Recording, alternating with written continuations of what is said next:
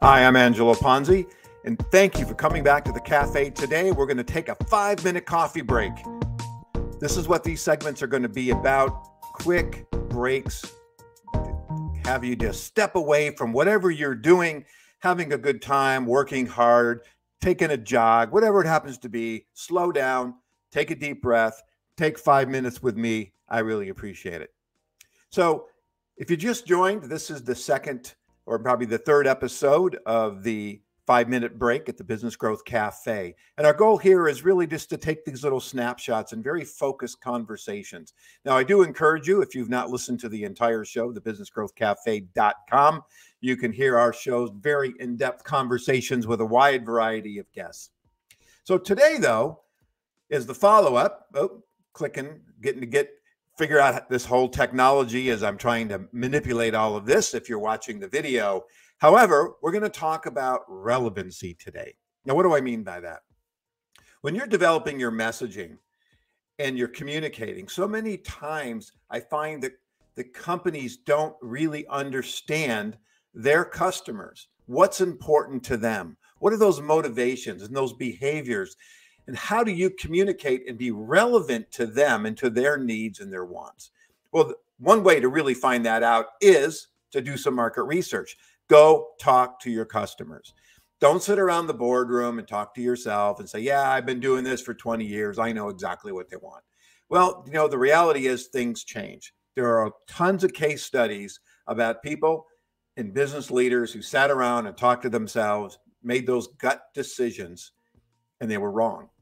So if you're trying to market to a particular vertical segment, typical audience segment, if you will, you need to understand what's important. What is that relevant message that you can deliver that makes their lives, their jobs, their companies better? And so I really encourage you to understand that, because depending on the channels that you're using, if you're doing Twitter, you only have so many characters. If you're doing a television spot, you've got 30 seconds, 60 seconds. If you're doing a podcast like me, you have 5 minutes, or in my other podcasts, which are the main ones, you could have 45 minutes to communicate. So depending on the channel that you're using, the medium that you're using, the amount of space, if you will, or time or energy that you have to communicate that message is really important. Okay. People are not reading, they're not paying attention, they're surfing the web, they're just looking for information. There's studies that show about 85% of people go on the web and do their own research before they ever pick up the phone or really dig in deeper. So you have to be relevant, and you have to be able to differentiate yourself from your competitors. What makes you different? So why are you relevant? And what makes you different becomes extremely important. And we're going to have another 5-minute conversation about differentiation in another episode. But what's really important is understanding why you are more relevant and how to communicate that relevancy of your brand. And if we think about the other conversations we've been having about consistency, right? How can you consistently deliver a relevant message? Because you don't know when your customer is in the research phase, awareness building, whether they've already have interest in you, or whether they're ready to buy. And you have to make sure, as they're moving down the funnel, if you will, that you have the right message at the right time, in the right channel, in the right medium, in order to make sure that they can make an intelligent decision, if you will. What are those motivations? What are their behaviors? Are they a sole decision maker, or is there a hierarchy? Understanding that, for example, if you were communicating to me to sell me a piece of software, well, I might be the user, but the CFO might be writing the checks, and somebody else in IT, for example, might have started the whole conversation as the person that influenced or initiated the whole project.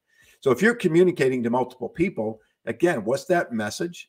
How do you communicate based on what's important to them? If you're communicating to a CFO about a return on investment, I'm not sure the IT guy is really concerned about that as much, or maybe the user is not concerned about that as much either. So you have to make sure that the messaging that you're delivering is relevant.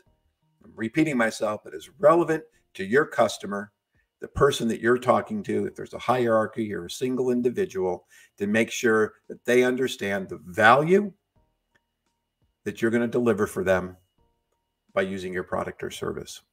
want to thank you again for joining me here. It's been a lot of fun so far. I'm enjoying these.